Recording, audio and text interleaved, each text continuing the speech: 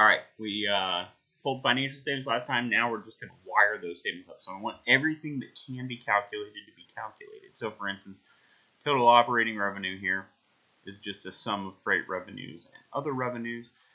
So this, right, should be equals sum of B4 and B5, right? So I'm going to do that, and you should get the same number. So if I hit Control Z and go back, it'll still say 2140. Then if I hit forward, which is Control Y, it'll still say 2140 with the sum in there. I should be able to then hit Control Shift right, Control R, and it'll fill that sum across. The reason we're going to do this is as we manipulate things, we might need to change stuff and things to update. It also means when we build pro formas and stuff, when we carry everything over, the right things will calculate when we don't have plug numbers. So we just start looking down for other things that could be calculated. Nope. Total operating expenses should be a sum of all of these operating expenses. How about that? 13,179, 13,179. So I'm just going to sum B8 to B13 here. Again, I'm going to Control Shift over, Control R, and that will. It didn't change, so it looks like the sums all work. And basically, you're just going to end up with the same numbers, but everything, like I said, what I call wired. So operating income should equal revenue minus operating expenses. All right. So again, if you want to go back, right, back, forward to check to make sure the number stays right, that's fine. You can also drag these over if you don't like hitting Control Shift right, Control R. Control R fills everything right from the leftmost cell you've highlighted. Other income, interest expense, income before income taxes. So this should be calculated. So this should be the operating income plus other income plus interest expense, right?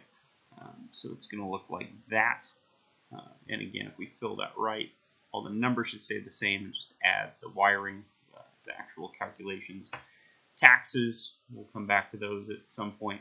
And then net income should equal our income before income taxes minus what we pay in income taxes, right?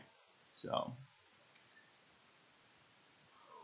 our negative income taxes, never mind. So our income before income taxes plus our income taxes. There we go, that looks better. Because of tax law changes, it was a weird year. So anyway, we're not going to mess with EPS stuff, right? So earnings per share, weighted average, stuff like that. This stuff we don't need to wire anything. We'll use it for some calculations later. The other thing I like to do is right above calculable things. So we calculated net income. I'm going to hold Control income before income taxes.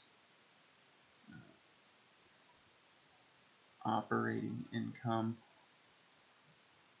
and that. So I'm going to highlight those spaces. I'm going to go ahead and underline all of those.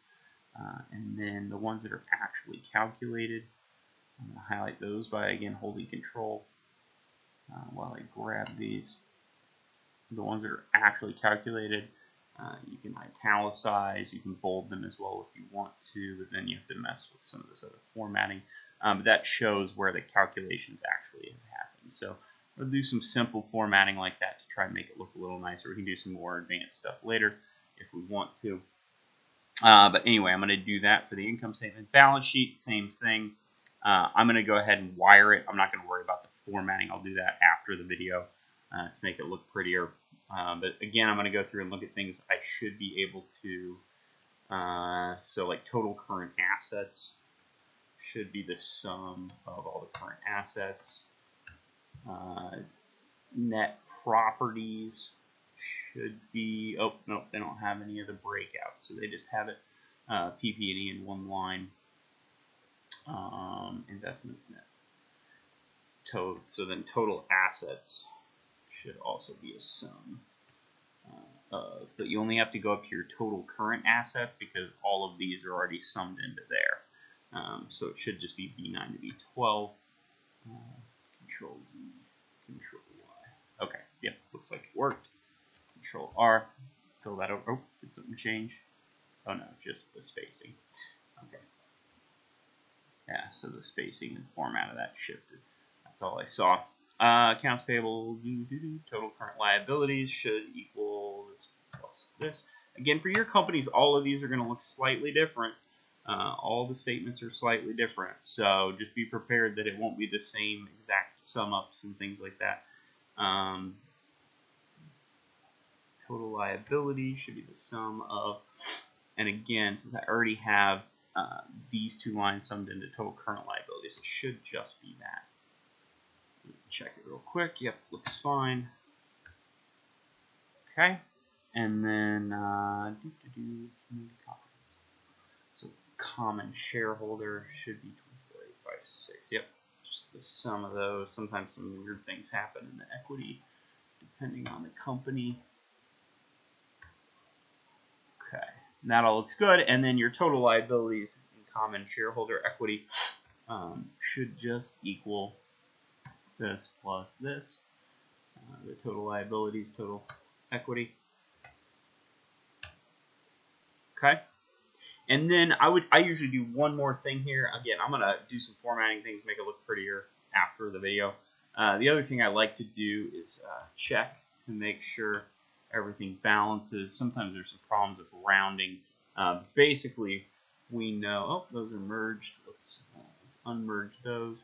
I do want to do check figures, and this will also give you a chance to do some like conditional formatting, where I say, okay, well, we know total liabilities and shareholder equity should equal assets. So if I take total liabilities and shareholder equity minus assets, it should be 0.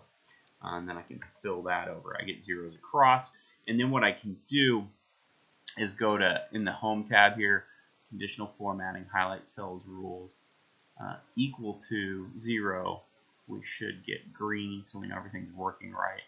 I'm going to do highlight cells rule greater than 0. I want it to be red, and then highlight cells rule less than 0. I also want it to be red, and that way it'll immediately alert you if you end up with something here that is off. It'll tell you that one of your numbers is off. So if those don't balance out to 0, you have a problem. And then the last thing to wire is cash flow statement. Net income, so 2017 income can come directly over from right here, net income, right? So you can pull it from your income statement right here, and then you can fill that over to 14. You can't fill that over to 13 because we don't have 2012 on the income statement. So I'm just wiring up everything I can. So I'm bringing net income over from income statement.